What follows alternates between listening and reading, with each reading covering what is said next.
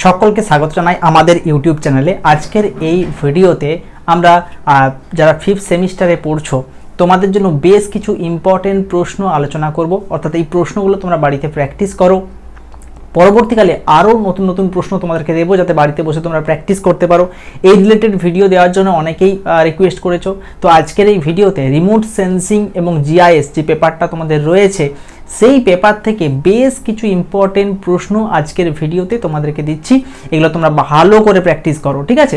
আর একটা কথা বলে রাখি, আমাদের 5th সেমিস্টারের অনলাইন ক্লাস চলছে। যারা আমাদের অনলাইন ক্লাসে জয়েন করতে চাও এখনও জয়েন করতে পারো, কোনো সমস্যা নেই। সেক্ষেত্রে তারা স্ক্রিনে দেওয়া হোয়াটসঅ্যাপ নাম্বারে যোগাযোগ করতে পারো। তো পুরো ভিডিওটা দেখো এবং অবশ্যই ভিডিওটা তোমার বন্ধু বান্ধবীর কাছে শেয়ার করতে ভুলবে না। এই যে প্রশ্নগুলো আজকে তোমাদেরকে দিচ্ছি, এটা সেমিস্টার 5, তার সঙ্গে সঙ্গে সেমিস্টার 3 কল্যাণ ইউনিভার্সিটির জন্য কাজে লাগবে। 2 নম্বরের প্রশ্ন দেবো কিছু প্র্যাকটিসের জন্য।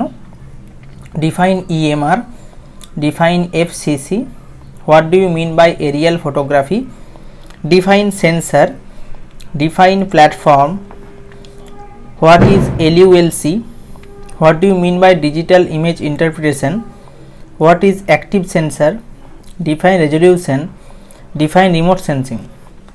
5 নম্বরের প্রশ্ন, distinguish between active and passive sensor, discuss the basic principle of image interpretation, discuss the different types of aerial photography, distinguish between supervised and unsupervised image classification, write a short note on TM and OLI data, write different stage of remote sensing, mention different types of platform used in remote sensing, distinguish between sun synchronous and geostationary satellite, difference between aerial photograph and satellite image, write down advantage of remote sensing.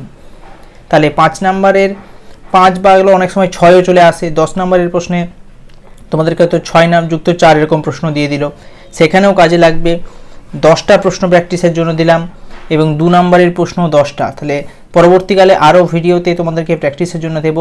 এই প্রশ্নগুলো ভালো করে practice করে নাও এবং ভিডিওটা like share comment করতে একেবারে ভুলবে না।